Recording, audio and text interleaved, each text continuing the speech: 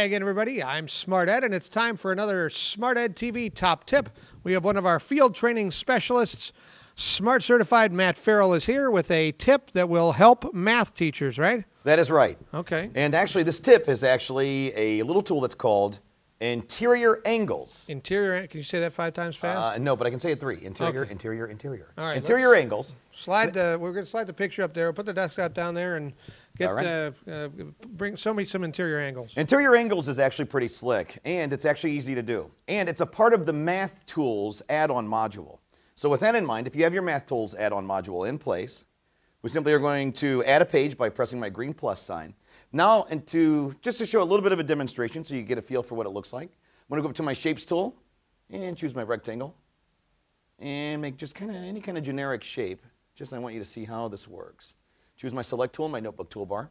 Now I'm going to select my object, which happens to be my shape, and I'm going to use my drop-down options menu, which is actually in the upper right-hand corner. I'm going to come down here to show or hide interior angles. So I'm going to show my interior angles, and as soon as I choose that, this is what we see.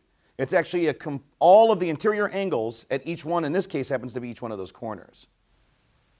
That's pretty slick. Now, and we can do it one more time, and then go to my Shapes tool. This time we'll choose a triangle. Make a triangle, keep it right there. Go up to my notebook toolbar, choose my Select tool. And again, I'm selecting my shape. Right. I want to go to my drop-down options menu and show interior angles. Thank you. And there's my interior angles. All right. So now we're going to do it one more time. We're going to switch the images. And I have a question. What if I resize that triangle after showing those interior angles? That's a great question. Let's take a look. It's not going to break the board, is it? No, actually it won't. Good. The board is actually capable of this. Good. Okay. So now, if we actually can move those shapes around, and as we are adjusting and readjusting the shape, those angles are also finding their new home, whatever that number happens to be. That's pretty slick. And it'll do it for, now even if, all right, so if I go up to the Shapes tool, and we'll pick one that has been modified. We've changed the color here. All right. And will it still, let's see if, so I bring a shape in, I go back to the Select tool, I select the item, and use the drop down. Sure. Oh, boy, that's terrible. So I'm going to go back to undo, because I didn't want to delete that. That's a little trick there. I've been paying attention to these top tips.